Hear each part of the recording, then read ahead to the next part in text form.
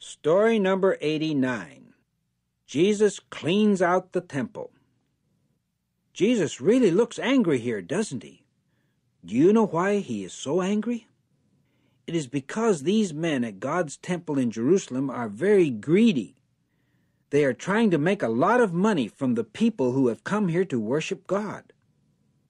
Do you see all those young bulls and sheep and doves? Well, the men are selling these animals right here at the temple. Do you know why? It is because the Israelites need animals and birds to sacrifice to God. God's law said that when an Israelite did wrong, he should make an offering to God.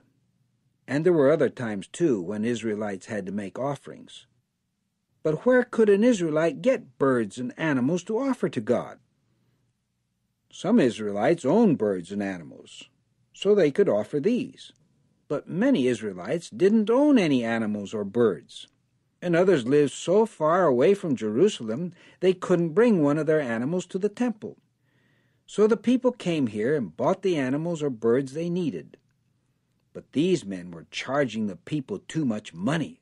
They were cheating the people. Besides that, they should not be selling right here in God's temple.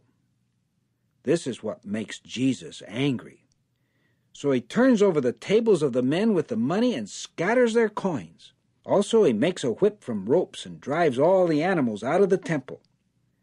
He commands the men who are selling the doves, "Take them out of here!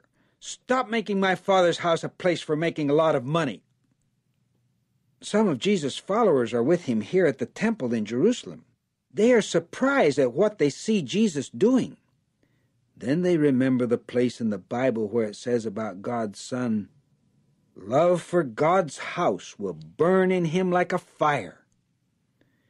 While Jesus is here in Jerusalem attending the Passover, he does many miracles.